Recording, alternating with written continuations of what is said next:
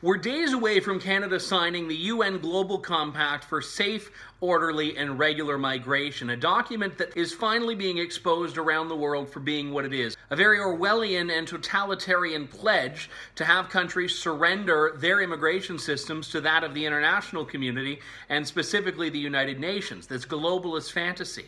Well, one of the things that has gotten a lot of attention, thankfully, is the provision in the compact that restricts freedom of coverage for the media.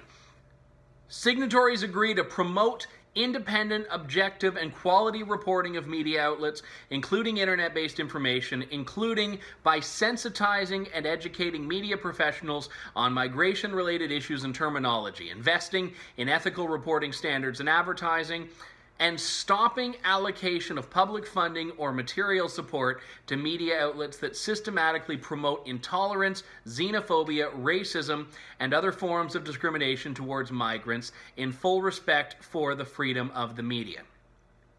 Now, that little throwaway line in there about the respect for freedom of the media is merely to ameliorate some of the obvious concerns that this provision threatens the media. The reason people think that is because it actually does.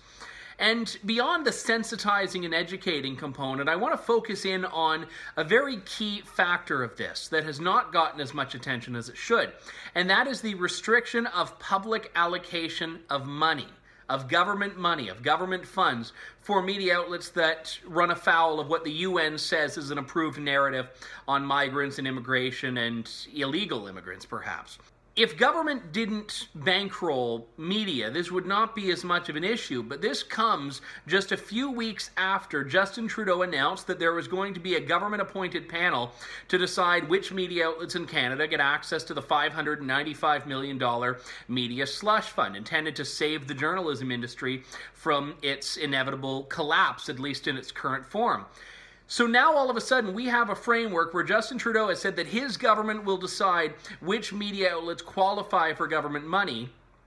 And now we have a pact that Canada will be signing to say that government will withhold public funds from media outlets that systematically discriminate against migrants. The problem is that the compact in question doesn't distinguish between legal and illegal migrants. More importantly, the compact doesn't really discuss any of the situations where it may be completely legitimate to criticize migration, such as criticizing illegal border crossing, an ongoing problem in Canada, or criticizing illegal immigrants and the way that they are sometimes dealt with by governments.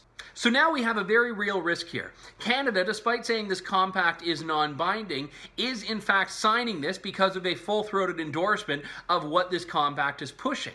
And even if the UN isn't able to enforce this, Canada and Canada's government can enforce this and can make it binding as far as Canadian law is concerned. So media outlets need to be very wary of this, that now there is a government-approved and a UN-approved narrative as to how you can discuss migration and immigration and how you are allowed to have these conversations. And if you do it the wrong way, your money is on the line. It's the taxpayer money, it's government money. And by bankrolling the media, what Justin Trudeau has done is put into question where the media's loyalties are. And I think the timing of this should concern all Canadians. We have a government willingly signing away its autonomy and its sovereignty to an international body, and all of a sudden it's media outlets that are going to be responsible for the re-education that the government is paying for, which means you and I are.